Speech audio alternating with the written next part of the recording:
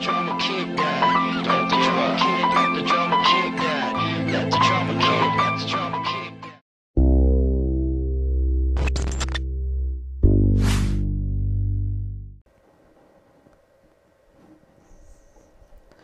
Hello to all, and to all, hello. My name is B-Red. You all know me by now. Right, I'm gonna go straight into it. We got the map packs there on, what day was that? Tuesday. I was really looking forward to them, and I was afraid they were not going to be as good as I thought they were going to be, especially as Infinity Ward fucked up for the first couple of hours and getting them out there. But I am actually really happy with it. This map in particular is probably my favourite.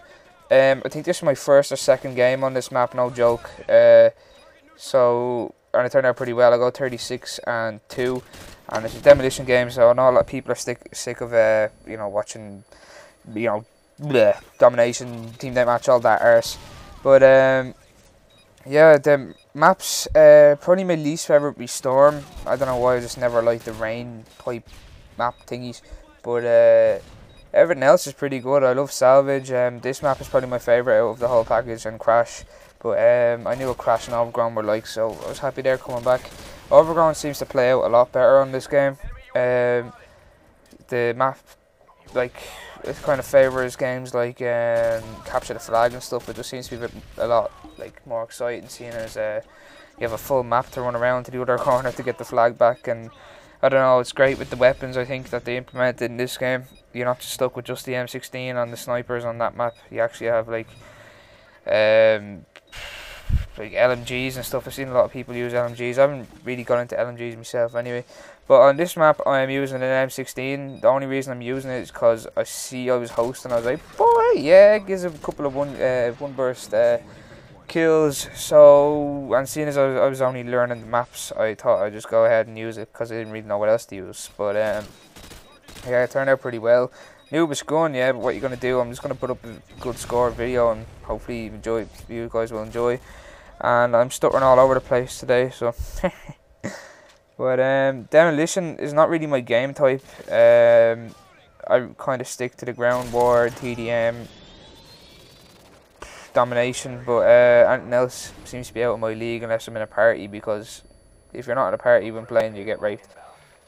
So I just guess it's up to the general Call of Duty community now how these maps should actually play out throughout, well, over the next while, because I was very scared when I first got the map pack and I ended up going into private match and walking around the maps, and there seemed to be a lot of tight corners and places to hide, and that fucking doghouse on Salvage, that is some laugh. I know, like, you just get the whole team to try hide in there. It's funny, but like, I hope it doesn't turn into one fucking cunt sitting in there randomly, like every time you go by it. Or I don't know, Salvage just seems, even though it's a small map, it seems like a little fucking sneaky cunt. Like, he will just come up behind you and be there with his commando and his lightweight and his marathon, run around knifing.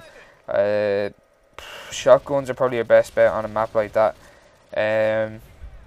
Or I use the MP5K because that's probably the strongest submachine gun, close, like you would kill the quickest, because it's fucking, what do you call it? What am I saying? Fire rate? Yeah, there you go. Or even, I was thinking the other day, well, not the other day, like I was in yesterday, if you get akimbo P90s or anything akimbo SMGs on map like Salvage, it could come very useful, because shotguns, like, yeah, you can kill whatever, but sometimes you're out of range and you can't get them. But things like akimbo SMGs, as I just said, like, you know, they have a bit more range, and obviously they have the power, not as powerful as shotgun, but they could, like, you know, they're still fucking heftily powerful. So if you run around with them on a map like Salvage, then I say it could turn out to be a pretty good game. So as you just saw, I kept my Predator missile on to the next round to see if I can get a quad or whatever, but I ended up getting 2 people. But I just noticed there when I called in that Predator missile, there's a couple of cars back where they spawn, so obviously they're going to be spawning there for Demolition and Capture the Flag. So make sure you always save your Predator missile, because you could easily get a quad or 6-man, whatever, with that, like, seeing as the cars are already there at their spawn. So fortunately I can't talk today. I was saying, unfortunately, there's only 2 people there, so I ended up taking those 2 out. But I don't know, I can't complain. I was pretty lucky to get such a good match. Nobody seems to know what they're doing, and I feel sorry for the fucking idiots that decide to run down the middle road of this.